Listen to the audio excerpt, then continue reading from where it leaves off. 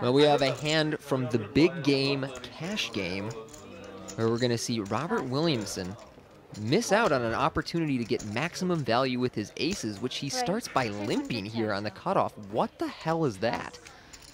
Meanwhile, Viffer behind him raises with 8 deuce of clubs. That is not the hand I would choose to isolate a limper with, but Viffer a little more aggressive than I am. You should always be asking yourself, does my betting pattern display strength or weakness? So Robert Williamson limp re-raises now, which is a great way to announce the strength of your hand. So not a fan of the line he is taking here so far. Looks like he's going to bet out on queen 5-3. Make a pretty standard continuation bet here after re-raising pre-flop.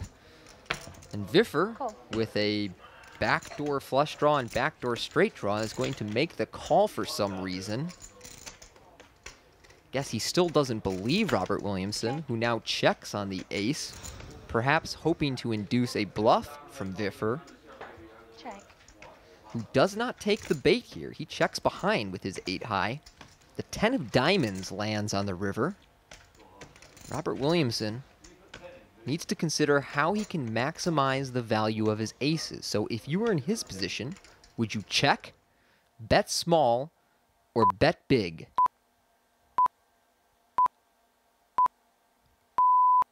The correct answer is check. That allows your opponent an opportunity to bluff with his missed draws and to make a value bet with hands like a queen or a weak ace or 2 pair. Instead, Williamson leads out here for 2,200, and Viffer is going to escape without putting any more money in this pot. And so Williamson takes a odd line with his aces and fails to capitalize. You